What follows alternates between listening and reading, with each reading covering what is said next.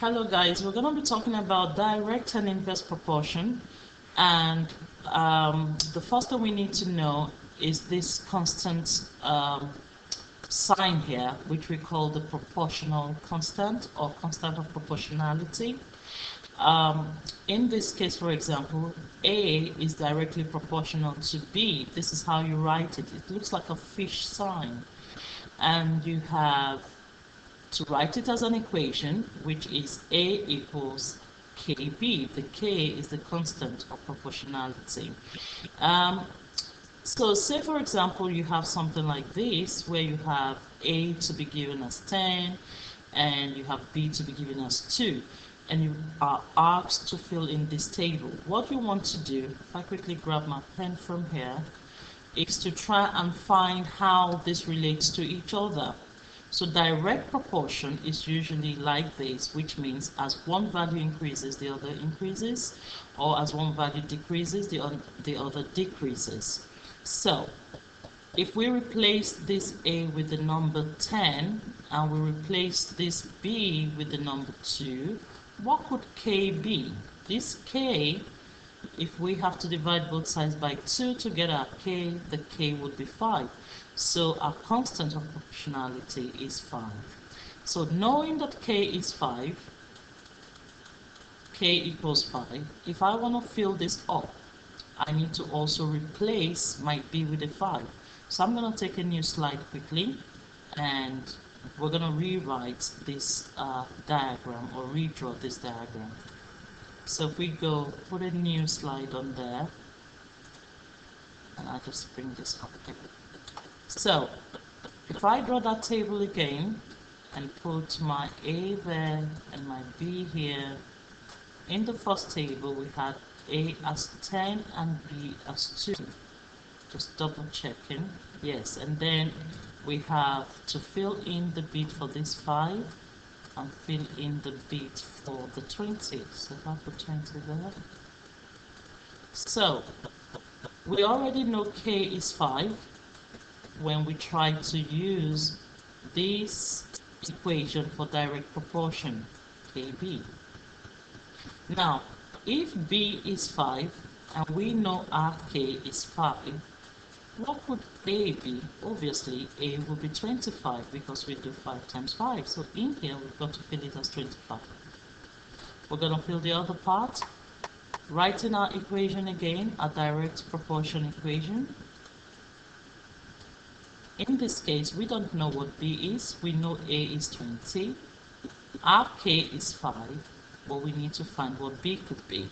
From all indications, our B will be 4 because we divide both sides by 5, so our B is 4. So that's that table filled for direct proportion. The second one we will quickly look at is the inverse proportion. If you look at this bit here, this inverse proportion, A is inversely proportional to B. So because it's inversely proportional, you have 1 over B with your sign there. To write it as an equation, the 1 becomes a K, which is a constant of proportionality. Now we're going to have to complete this table, so I'm going to redraw this table in a new slide. Hopefully we can then get it done on the new slide. Okay, so I'm going to put this here now, and I'm going to draw this new table, 20 and 10 on there. So we draw 20 on there, 10 there, A here, A here. Now remember, we're dealing with inverse proportion, so here A equals K over B in this case. Now the second part of the table, we've got 5 on top and 100 at the bottom. So we've got 5 there, 100 here, and we are asked to complete the table. Now, in this case, we need to know what K is. They've given us these two values when A is 20. So we're going to replace this A here with 20. And our K is there, and our B is 10. What could K be? From all indications, our K will be 200 because we multiply both sides by 10. So K equals 200. Okay. Now, if we know A is 5 and K is 200, what could B be to fill in this bit here? Now, from all indications here, we know 5B is 200 because you just multiply both sides, and by B to get rid of B on this side. Now you divide both sides by 5 and your B will be 40.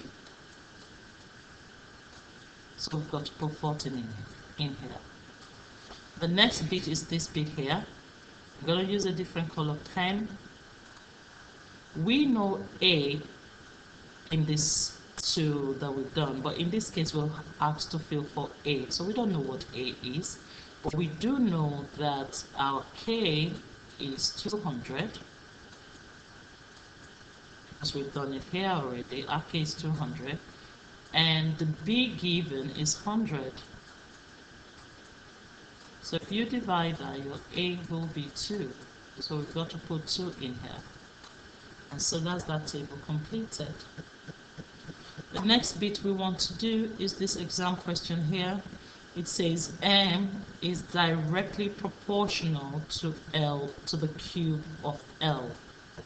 So if we were to write this as an equation, M becomes K and the cube of L. Now this is direct proportion because it says it's on there. It says when L is 2, so if we replace the L with a 2 and put a cube there, it says M is 160. Now we've got to work out what K could be. Now in this case, 160 becomes 8K because 2 cubed is 8. We have 8K. If we divide both sides by 8, our K becomes 20. So we know what the K is. We're asked to find the value of M when L is 3. So M equals, we know our K is 20, and now we've been told that the L is 3. So I'm going to put times 3 cubed. Remember, it's directly proportional to L cubed. So our M becomes 20 times 27. So therefore your M becomes 540. Now this is a real GCSE exam question, and this is what you should be getting when you work that out. The next exam question we're going to practice is this one here. It says F is inversely proportional. So when it says inversely proportional, you know it's talking about you having 1 over the square of x in this case. So I'm going to put that there. If I was to write this as an equation, it becomes F equals K over x squared. And you can clearly see when we wrote it up here, it's still the same thing.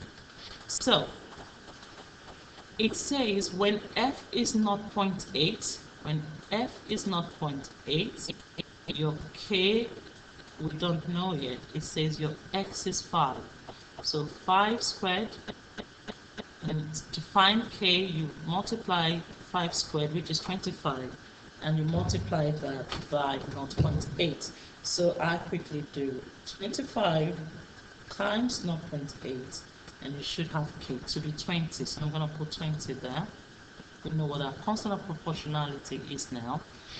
Now it says find the formula for f in terms of k. So to write the formula, I'm just going to write f equals 20 over x squared. This will be the formula. Like I said, this is a proper GCSE question. Now the second question says work out the positive value of x when f is 320. Now if I was to replace this f with 320 equals 20 over x squared. Now remember, to be able to work this out, I'll take a new slide so you can see how this is done. So I'm going to rewrite what I have here in the new slide. 320 equals 20 over x squared. Because 320 equals 20 over x squared. that's what we had there. Let's check. Yes. So this becomes 320 x squared equals 20. Obviously, your x squared becomes 20 over 320, and your x squared becomes 1 over 16. Alright, because if you divide that, you get 1 over 16. And of course, the square root of your x squared gives you 1x, and it gives the square root of this, which is 1 over 16. Remember, this will be plus minus because it's square rooted. So your x is going to be, remember the question said the positive value of x. So x, the square root here, you're going to have 1 over 4, the positive value. You don't want the negative one. So your x should be 1 over 4. Alright? And if you want to check if that's correct, if you have 1 over 4 squared, you're going to have 1 over 16. And if you do 20 divided by 1 over 16, you should be having the accurate number we've got there. Okay? And we can actually check that out, can't we? Let's just check that out just to be on the safe side. So we have x squared, which is going to be 1 over 16 because our x was 1 over 4, and we want to do 20 divided by that value. So we're going to do 20 divided by 1 over 16. Remember your KFC, guys. So we keep the first fraction, which is 20, and as a fraction you write it over 1. You flip the second one and you change the divide to times. Now by the time you have to do your 20 times 16, you should be getting 320. So that's perfectly correct. So that was just a check. So if I write that down, just check the answer. Yeah, so x, the positive value, should be 1 over 4 as your answer. Like I said, these are